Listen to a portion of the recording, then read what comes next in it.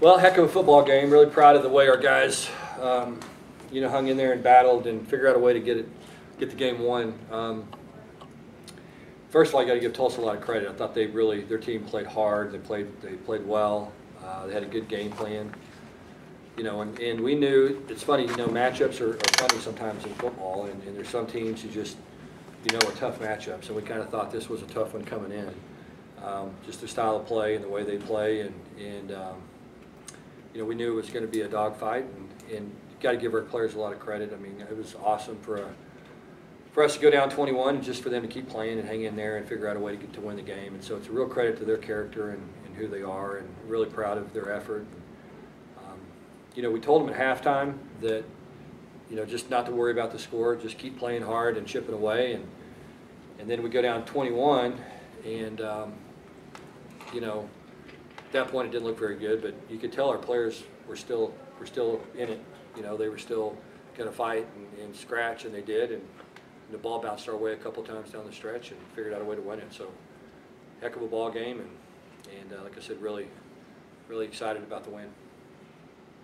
What was your feeling like when you walk off the field? I mean, what are you kind of doing? Can you take us through just the last few minutes? Yeah, I mean, I think it's just you're just trying to. There's so much going on, just what you're thinking about in terms of, trying to figure out, do we want to go for two, and certain situations, and so much of that's just the feel, for your team, and we felt like their defense was a little bit worn out. So our inclination's usually to try to win the ball game, with a 2-point conversion, but we felt like that, their defense had been on the field a lot in the fourth quarter, and felt like they started to wear down a bit, and it made sense for us to try to extend the game as much as we could. First half we were out of sync. We just weren't. We didn't play particularly well. Our timing was bad.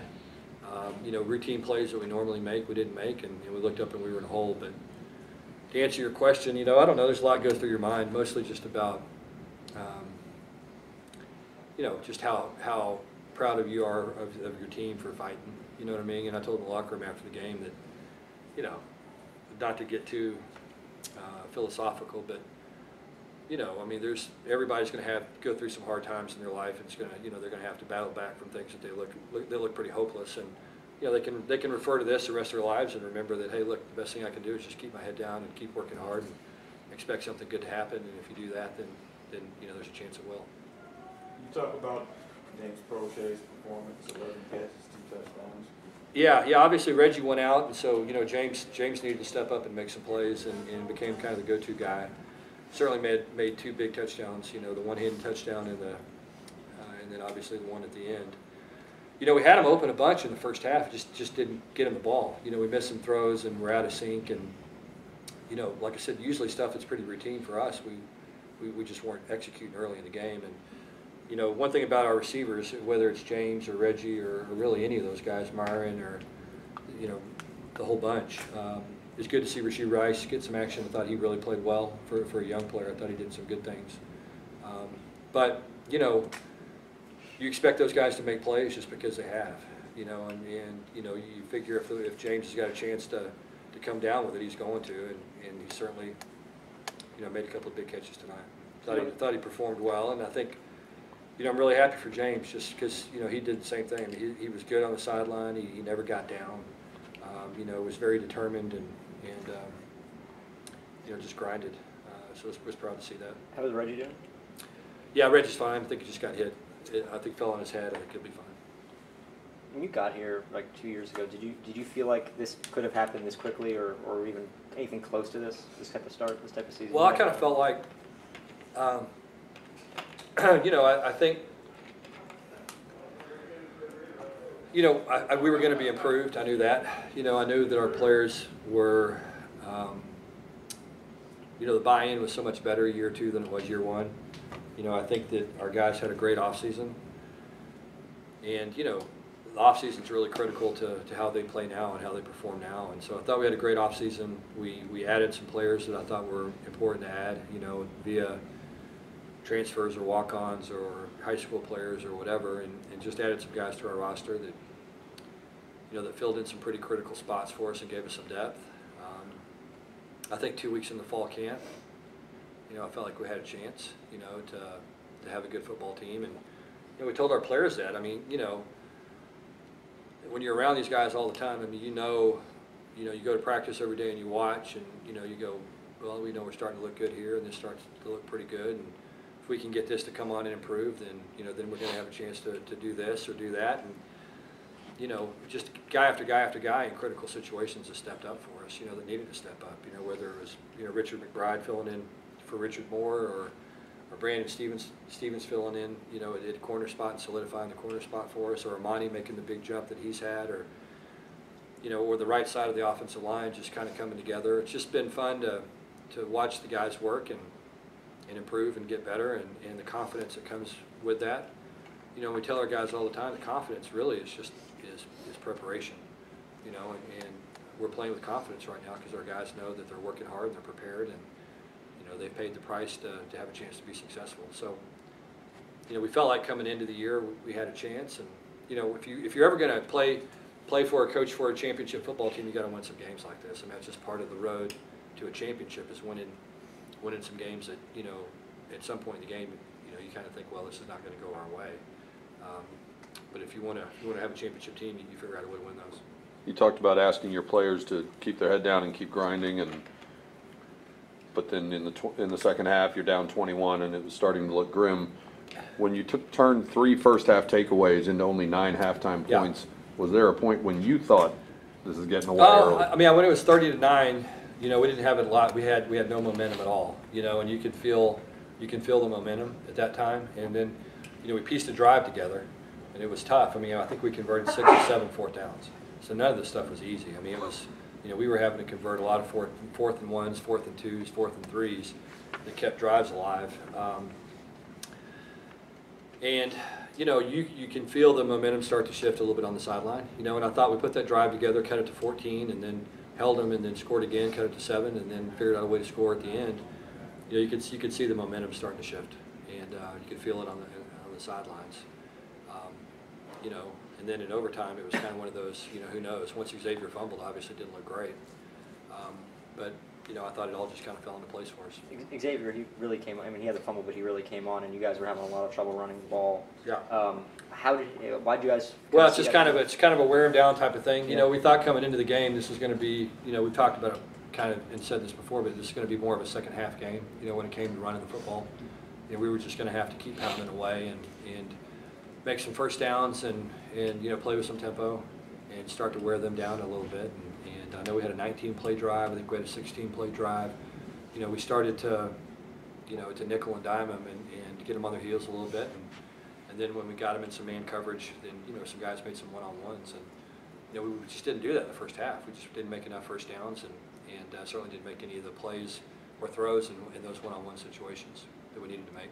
You mentioned Armani Johnson, and he had a couple of picks early, including obviously the one that he scored on, but he also gave up a couple later. It looked like one where the secondary got their signals crossed, and his guy walked in. Twice we had some 4 verticals, didn't play a switch route one time right, another time just didn't play 4 verticals properly. I don't know what exactly happened. I think there was a miscommunication on one of them, and I think it chased the safety, or the corner chased the post on the other one. But we gave him 2 easy touchdowns, and that's been uncharacteristic for us. I mean, we haven't done that. I mean, we've given up some points, but it's been, people have earned it against us. And today, there were some situations where, we played a little bit out of character.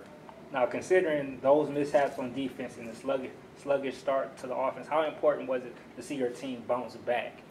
Yeah, I mean, I think it's, like I said, I thought it was big. I mean, I thought once, the momentum started to shift and we started to play with some emotion and started to play off each other a little bit, that was big.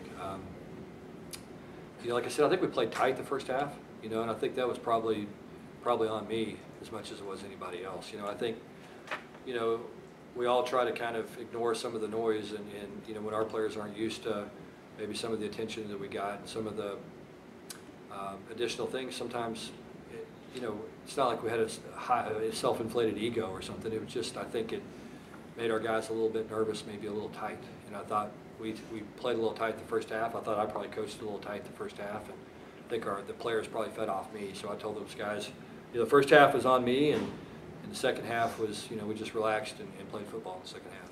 you guys bowl eligible now? I mean, is that obviously when you're 5-0, you're not really thinking? Yeah, but no, not really. I mean, it's nice, you know, Yeah. but you know, not really. 'Cause we haven't talked about it once to the players, and so you know, it's good that we're going to go to a bowl game, but I think we all kind of felt like we would. And lastly, just the unsportsmanlike conduct penalty. Yeah, that was on me. It was. We went into the game. There's a couple of pre-snap stuff that happens sometimes with Tulsa that we asked the officials to watch, and it happened 2 or 3 times. They didn't call it, and you know, I got mad about it and shouldn't have. You know what I mean? I was trying to get the officials' attention and walked out in the field, and they gave me a penalty for going on the field. You know, that, like I said, I think I was probably a little tight the first half, and I think I probably rattled our players a little bit. You know, that was my fault. Once I kind of got relaxed, a little bit more relaxed in the second half, they played a little more relaxed, and you know, I got to do a better job. You mentioned the 4th downs. Have you ever had a team go 6 for 7 on 4th downs? Yeah. I mean, hey, look, I've coached in a lot of games like that. Unfortunately. Yeah, but going 6 for 7, I mean, it's big. You know, I mean, it was you know, we had to have every one of them. You know, they were all critical, and there were some drives. I think that 19-play drive, I think we went for it 3 times maybe on that drive alone, just to get ourselves back in the game. And you know, we had to be real aggressive, and you know, you got to credit our players who made plays when we needed to. What does a game like this do for you and the team going into a bye week? Well, it's big. I mean, it's big for us. I mean, to be able to go into a bye week, you know, undefeated with some momentum. You know, the bye weeks are a funny thing because, you know, everybody thinks they're good, and I think they are. You know, I mean, we're worn down. I mean, that's a tired football team. But you know, heck, when you're playing good and you got your routine and all that, I mean, last thing in the world I want to do is not play a game on Saturday. You know what I'm saying? And I think we need it, and we got to manage it the right way, and make sure we get better. I mean, the thing about a bye week, sometimes I think it's a misconception out there that, you know, it's time off, and we have to improve. You know what I mean? There's a lot of things we got to improve on, and so we got to have, you know, 3 or 4 really good practices next week, and then get ourselves into, you know, get a head start on Temple, and you know, get an extra day or 2 to get the game plan in, and really get solidified and locked in on those guys. So it's that delicate balance that you talk about all the time between, you know, what's the line where you get enough work, but you also get enough rest. You know, and these guys are tired, and we're going to give them until Tuesday off. You know, typically we go on Sunday, and told them I'd see them Tuesday morning. So we'll, you know, we'll hit the road. We'll hit the ground running hard and fast on Tuesday, trying to get ready for Temple. Biggest crowd of the year. I don't know what the final number was, but what was that like for you and your team just to see them? Yeah, it was on fun. the field? I mean, I appreciate our fans for coming out and staying with us and supporting us and not leaving. You know, and you know, it's fun when you have a team like this because, you know, we're never out of a game. You know what I mean? If the guys will just keep believing and keep fighting, you know, that this will be one of many comebacks, you know, like this that we'll end up making at some point, just because, you know, once you kind of figure that out, then you're never out of a ball game. Good job, brother. Hey, made a couple plays down the stretch, huh? A little bit. Yeah, but it was fun. Proud of those guys, man. It was fun. Fun night. Yeah, fun night. Again, thanks to our fans, and appreciate them being there and supporting us, and hopefully we'll see them again in 2 weeks. Can you just talk about your kicking situation tonight and how big it was? Yeah. Well, after the first extra point was blocked, you know, then we blocked one of theirs. I mean, it was kind of strange. I'm not gonna lie to you. The last 3 extra points I didn't watch. You know, I just was like, but you know how it is. You just gotta. The guys just went out and did their job. You gotta have some confidence in them. And we've had some woes. We're 6 games in and still haven't made all our extra points in one game. But we made enough plays, you know, to give ourselves a chance to win. And those extra points were all important and big, and you know, they were critical, obviously.